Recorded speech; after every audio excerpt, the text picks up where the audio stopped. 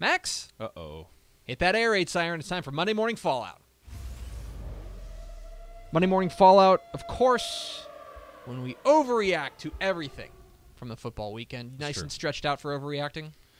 I'll be here. Do you do your Pilates? I'm fine. And I'll be right here. you do your I will be right here, your Mr. Anti-Small Business. Your yoga. Let's get into it. 3 big thoughts. Okay. All right. 3 big thoughts. I put up the right graphic. Good. Thank God. Separation week. We knew that week 5 of the Texas high school football season was going to be a big one. There were a lot of really important, interesting, and compelling games across the state because they pit 2 teams that we think highly of against one another. And inevitably, there was going to be a little bit of separation. Now, how much separation was going to be determined, but we got some separation. I look specifically down at the game in San Antonio. Cibolo Steel and Converse Judson. Cibolo Steel comes away with a 30-9 win. In a vacuum, stop right there, really impressive, right? That's a super impressive win over a previously unbeaten and largely unchallenged Converse Judson squad. Really impressive. The fact that they did that without their starting quarterback. They did that with their backup quarterback, Cody Massey, who was solid. Yeah. Not spectacular, didn't need to be. Defense did their part. Yep. And that's what separated it for me, is that Cibolo Steel is now unquestionably the number 1 team in San Antonio and is the team to beat in the Alamo City, and you could make a real argument is the team to beat in Region 4. Sure. What they did was really, really impressive, and that's the kind of separation that we're talking about. The DeSoto Cedar Hill game, there was some separation, but I don't know, this is, again, something that's probably not going to win me friends and influence people. I don't know if I came away ultra impressed by either team. Sure. You were at the game. I felt like Cedar Hill, there's just something a little bit off about them. We'll get into them in a moment. Sure. DeSoto, good.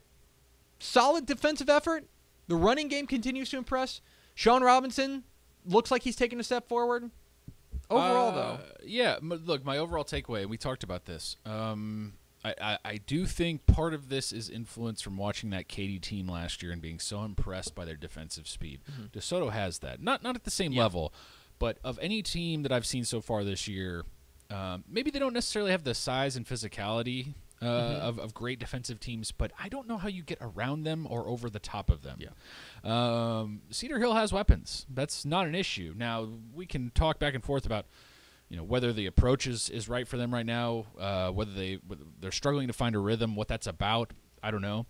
But, boy, like I said, I cannot imagine anyone being better than them on defense, especially from a speed perspective. Yeah. It's hard to get around the edge. I don't know how you beat them over the top.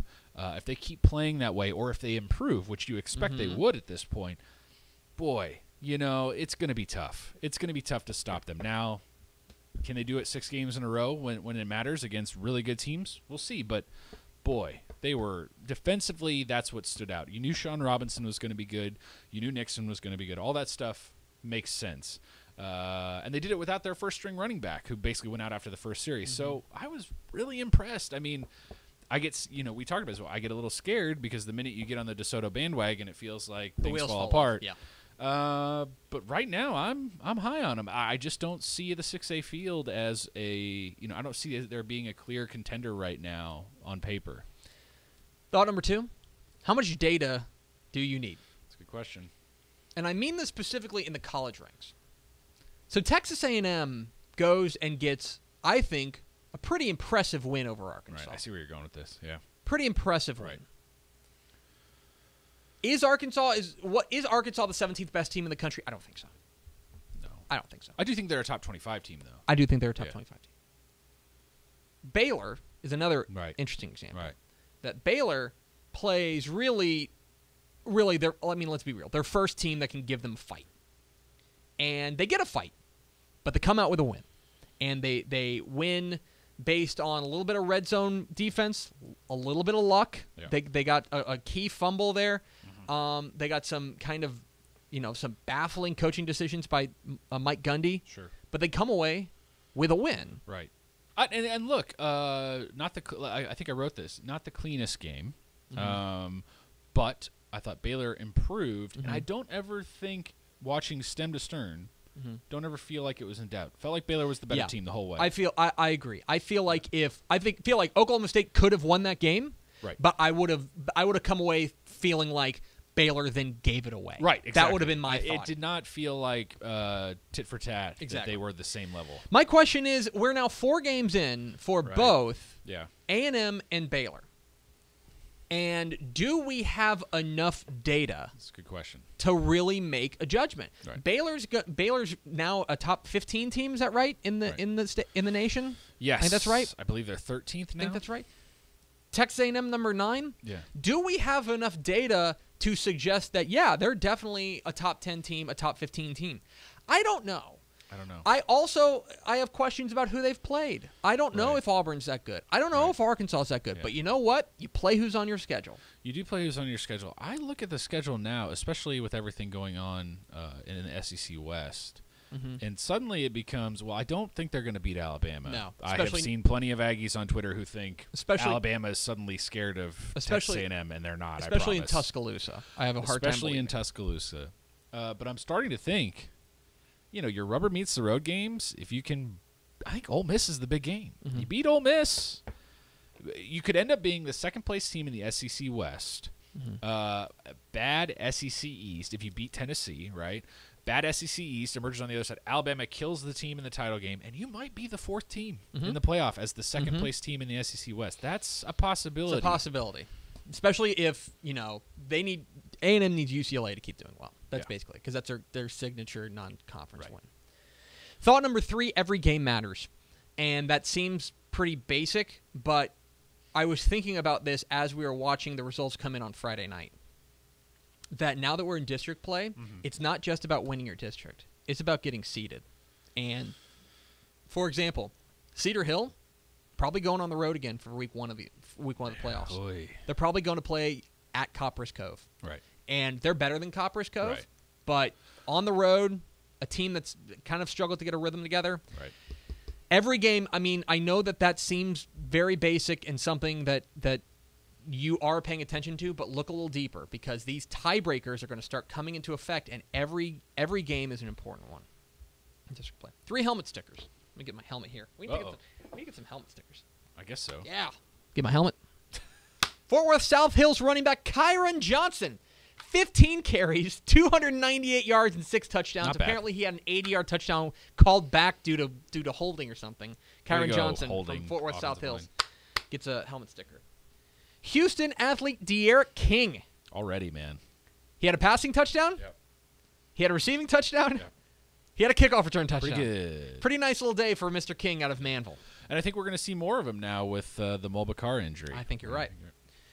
And Humble Summer Creek running back Miles Wanza. 250 yards and 5 touchdowns doing work for Summer Creek. Those are my helmet stickers. 3 teams to watch. White Oak. Man. Boy, howdy. They are playing well. They are playing really, really well, and they pretty much beat Harmony at their own game. They outgunned them. Yep. They came up with a couple of stops, and White Oak moves to 5-0 on the year with an impressive win over a previously unbeaten Harmony team. I'm buying in on this White Oak team. If they can get a little bit more defense, then I think that they've got a shot to make a real deep run in 3A D1. North Texas! The Mean Green. The Mean Green go to double overtime with Rice and come away with a great win. Congratulations to Seth Luttrell and company. They are 2-2, 500. Impressive stuff there. And Groveton. Groveton cracks our rankings this week with an impressive win last week. They are now 4-1. Team to keep an eye on.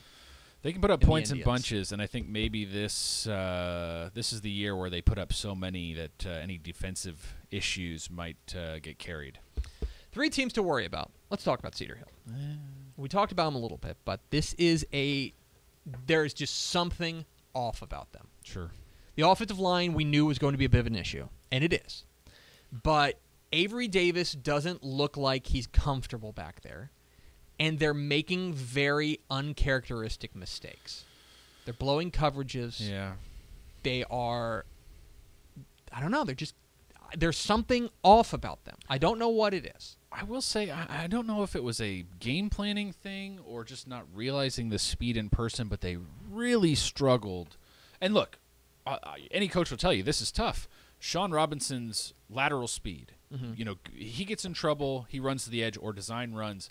They just could not stop him. He would get to the sideline and go, and part of that is not just the speed. Some of their players could match up with him and stay with him. He's so strong from the waist down that trying to leg tackle him, get a big guy to come down by going at the knees, it just wasn't working. And you wonder, I don't know, is that just we tried, we had a plan, it didn't work, he's just too strong, or should they have been more prepared for how tough he would be to contain when he got loose? I'm worried about SMU. It's clear that losing Matt Davis hurts that offense. Just 3 points against TCU, and really, it's not like it's not like they got held off, like they turned the ball over in key situations. Like they just didn't look good offensively. And now, give a lot of credit to TCU. That defense looked great, but I don't know, that SMU offense. That's 2 weeks in a row. I think a lot of this. You know, the SMU struggles. I think a lot of it speaks to just how dire the recruiting situation was the year before Chad Morris got there, because those are the guys right now that should be filling out and being the guys that should be the bridge between who he's recruited and the senior leadership, and it's just not there so far. And Shallowater. Shallowater's 0-4. Lost to Lubbock High. Congratulations to our good friend Strunky.